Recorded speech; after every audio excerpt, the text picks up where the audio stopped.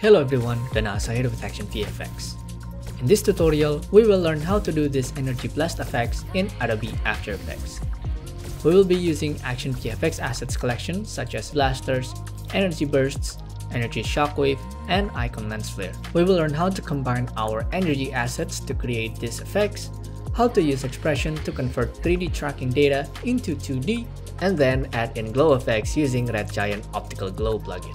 This tutorial will just cover how to create one blast, which then you can duplicate multiple times throughout the shot. So, without further ado, let's get started. Okay, so here is our plate. So the first thing we're going to do is we want to set the timing for our effects. So let's find the time where she starts shooting around here, and then we're going to go to the right and click on this triangle and drag to when she starts shooting. So now we know when to add our elements. So next, let's start building our effects. So first, what we want to do is we want to add an energy blast coming out of the gun, and then I want to add like a Sci-Fi muzzle flash using lens flare, and also energy bursts and energy shockwave. So let's first start add our energy blasts. So I'm going to use the blaster toward number 2. Okay, so let's solo it for now. So what we have here is an energy blast coming from the distance towards the camera, which is exactly what we want. And in each clip, we actually have multiple blasters animation. But we just need one, so we are going to trim the clip later. Okay, so let's disable the solo on our blaster. And then we're going to go back to our time here when she's about to start shooting. And then we're going to get our blaster and drag the time maybe until around here, and then we want to put it on our gun barrel, press R, rotate it, and there we go. So now we have our energy blast coming out of the gun, and of course we want to trim our asset, so Alt open bracket around here because that's when it starts, and then after it's out of the frame, we're gonna Alt close bracket. So if we hit play, one thing that we noticed is of course the energy is going a bit slow. So let's retime that. Let's right click on our blaster, go to time, and then time stretch, and we're gonna go with 50%. So now it's moving twice faster. And then here we want to of course cut the tail part of the blaster here. So let's go to pen tool and start masking. And then we're gonna press M, and we're going to change it to subtract, and then press F, and then we're going to smooth out the edges. So now let's get rid of these dark edges and also makes the energy blend better with the shot.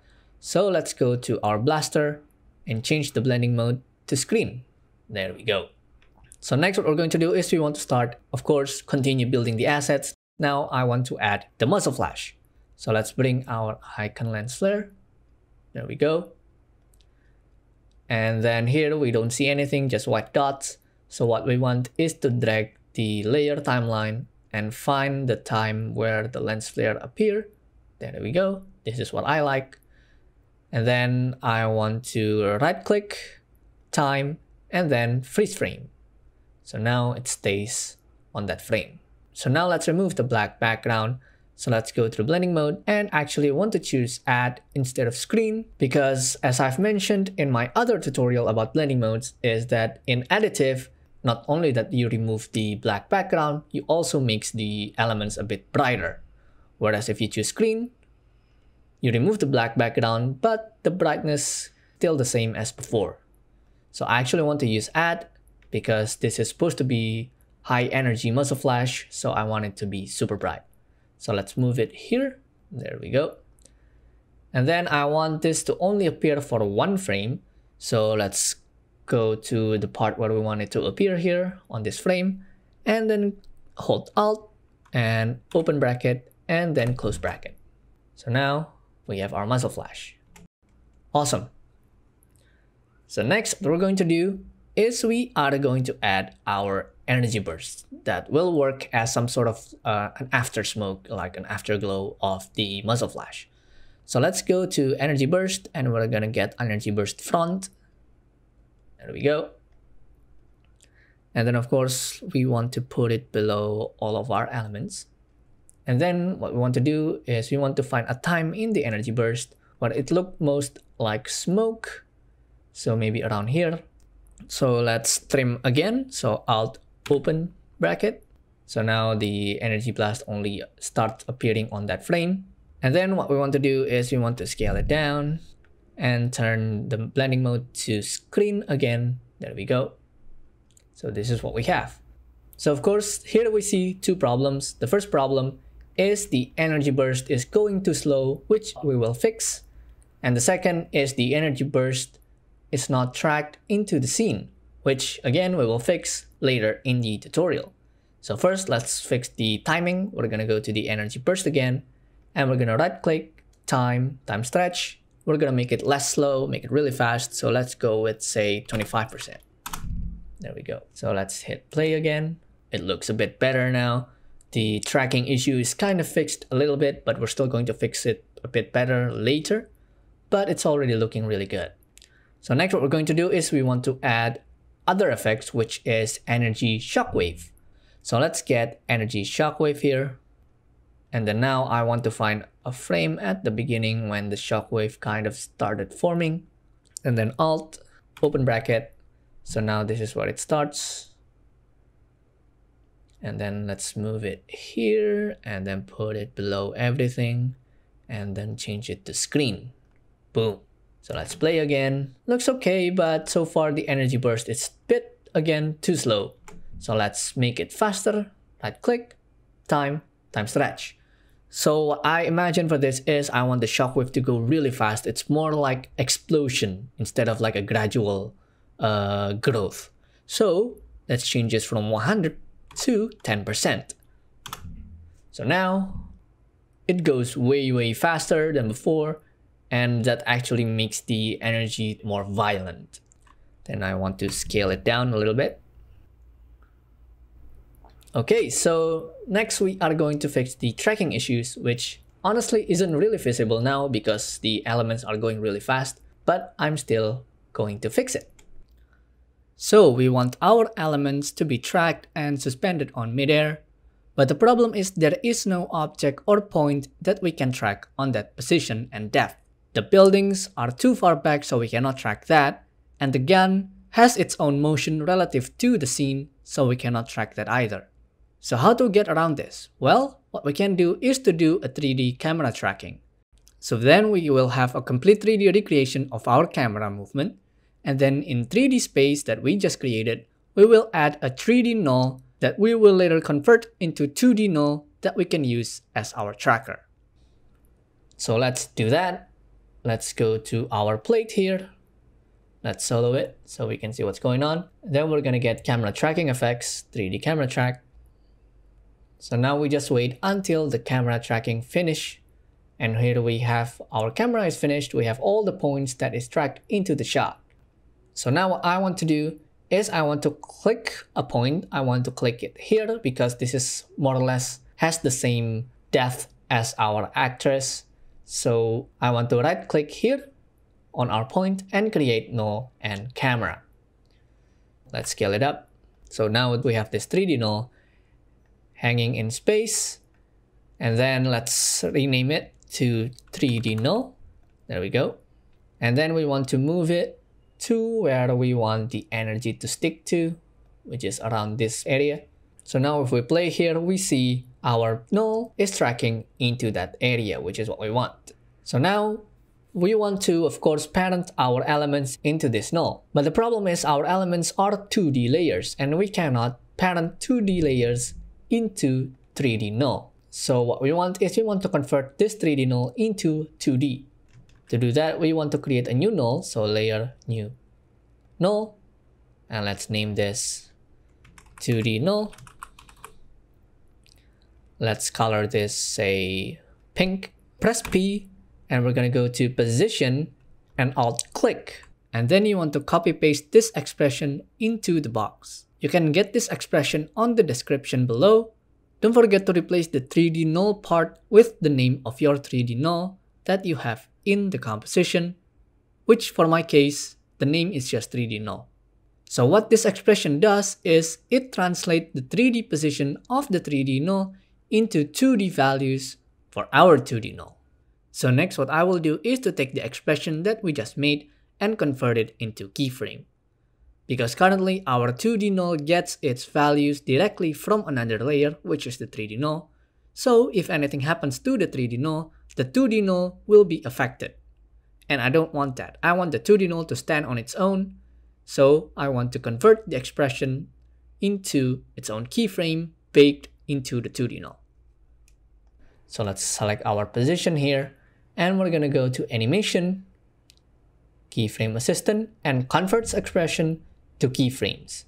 So now we have our null still tracked into the scene, but instead of getting the information from the 3D null, it has its own keyframe information. So now it stands by its own.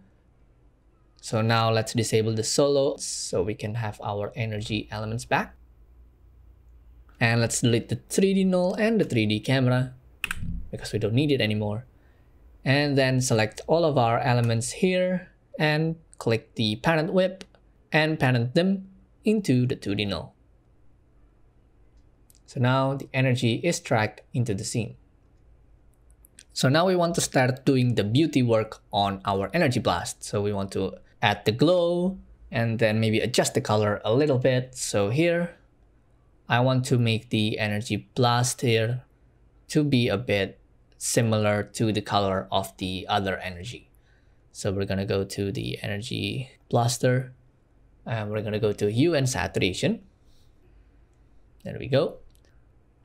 And then we're going to go to the master hue and just rotate it to the right a little bit. So now it kind of mimics the color of the other energy blast. And of course, if you want to change the color entirely, like change this blue to red, you can just drag the master hue until you find the color that you want. So for example, this purple red here. But I like this blue, so I'm just going to keep it that way. So now we have our color. The next thing we're going to do is we want to give everything a glow. So what I want to do is I actually want to pre-comp everything except the plate. So we're going to select the energy shockwave, burst, toward. Actually, I'm also going to leave the lens flare icon behind. And then I'm going to select the 2D null. And we are going to pre-comp it. Ctrl-Shift-C. And name this energy pre-comp. There we go. And of course, we are losing the blending mode. So let's change this again to screen. There we go. So now we have the energy pre-comp and we have our lens flare and our plate. So now that everything is separated, let's move the lens flare to the top. Now I want to add some glow. Of course, you can use the After Effects native glow effects, but I'm actually going to use Red Giant Optical Glow plugin. So let's go Optical Glow. There we go. Drag it into our energy pre-comp. So I'm using Optical Glow because it gives me this vibrant color look very quickly. And we have this really cool settings that we can play around with. For example, I want the glow to be a bit more spread out. So let's get the size up here. Maybe reduce the amount a little bit because we don't want it to be a bit over bright. And then we can play around with the highlight roll off there. So the highlight isn't too harsh. And then I want to play with the vibrance. So if we increase the vibrance, it becomes more saturated. And then we can change the color of the glow. For example, we can change here with colorize. If we click, we can change the color of the glow independently. Okay. So now just a little bit adjustment. I'm going to actually add hue and saturation. There we go. We are going to reduce the saturation a little bit. There we go. Okay, so it's looking pretty good. And then we are going to add a bit of Gaussian blur because so far it's really sharp. And then let's make this like 3. So the next thing we're going to do is we want to add some glow catching our actress. So let's get layer, new, adjustment layer, put it below everything but above the plate. Rename this to glow. And then we want to get curve. And we want to make it bright on our RGB. And then we want to reduce the red and the green a little bit. And then go to the blue and increase the blue. And then we're going to go to the pen tool and start masking our glow mask. Okay. Then let's press F. And we are going to make the edges smooth. So let's go with something like 55. So now we want our glow to fade in and fade out according to the energy. So let's press T to bring up opacity, add the keyframe, and then move a couple of frames forwards. Maybe around here it's already disappeared. Then move backwards in frame. And let's trim again. So Alt, open bracket. So now the glow only appears when the energy appears. Okay. And then let's press M, and we are going to go to the mask path, add keyframe, and we want to start animate it so it follows our actress. Okay, so here I actually want to make the feather a bit more smoother than this. So let's go to the glow again, press F, and let's just increase the featherness. There we go. So now the edge is a bit smooth than before. All right. Now, one last thing before we wrap up, I'm going to add displacement map on our energy just to make it a bit more sci-fi. So let's add a new adjustment layer. Let's name this displacement. Okay, and then drag it down here. And then let's get displacement map. There we go. Then we're going to select the displacement source layer into our energy pre-comp. And then let's increase it really big so we see what's going on. There we go. So if we go forward here, you see a bit of that displacement. And of course, we have this weird dark edges. That's because the displacement is pulling the edge of our shot. So let's change the edge behavior to wrap pixels. There we go. So now it's fixed. Actually, this is a bit too much. So let's reduce this to like 20 and 20. There we go. And that's our effects. Once again, if you want to purchase the VFX assets that I used in this video, you can check out our website at ActionVFX.com. At ActionVFX, we provide high-quality VFX assets for your VFX needs. We have fire, explosions, energy, and many others. You can also sign up for our ActionVFX subscription starting at the low cost of $14.99 a month. This is the most affordable way to access our library, and you can cancel anytime, no contract. Thank you so much for watching. Let us know in the comment section below what kind of tutorials that you'd like to see next. And see you next time. Bye bye.